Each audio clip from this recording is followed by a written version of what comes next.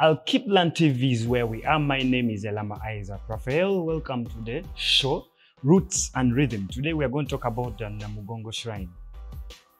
When we mention that name, of course, the Ugandan Martyrs come to our mind.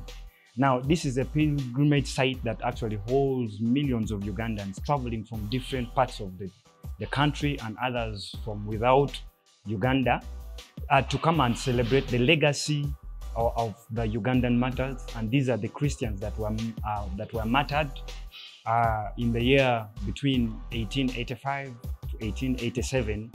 And this was the story that told the state of their belief and faith, sacrifice, and a clash between the strong African religious beliefs and then, of course, with the influence of the colonialism and then with the influence of the increasing number of Christians.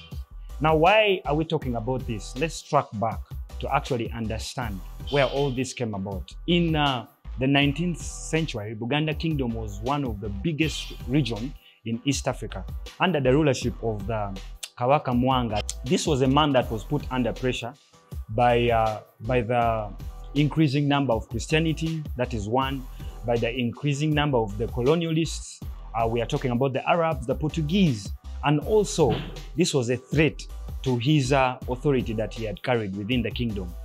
Now, the martyrs that were murdered, amongst the martyrs, we have one of the biggest names that everyone actually knows in Uganda here, that is Saint Joseph Balikudembe. This was a gentleman that was in the courts of the Kabaka that was converted, and he was the first martyr to be murdered, and it led, in fact, to very many martyrs to be murdered. Amongst the martyrs that were murdered, many were boys and young men, which were actually pages in the royal kingdom.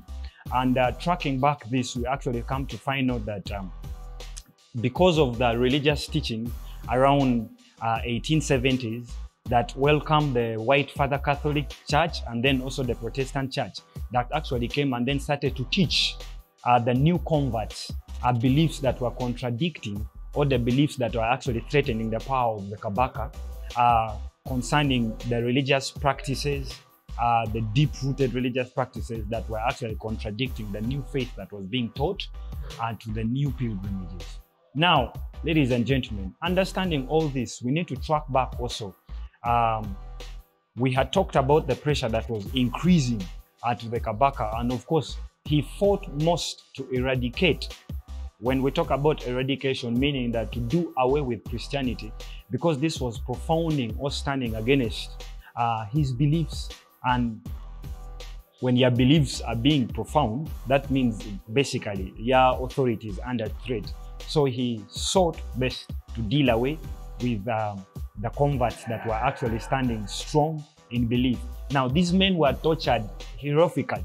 It was a very bad torture that very many of the Christians believe that it has drawn and actually impacted their faith to stand firm in what they have believed in.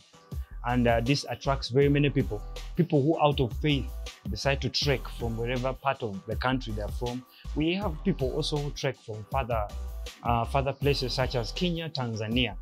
Out of faith, they actually decide to trek on foot, and then that day finds them here, which could be some days of a journey, but they move in a group of people just coming to celebrate. So as we celebrate the Ugandan Martyrs Day, please let us keep it in faith that this is a day that we are supposed to build our faith and remember a legacy that was put before us. Catch you up on the next episode. I remain Elama Isaac Raphael. Bye.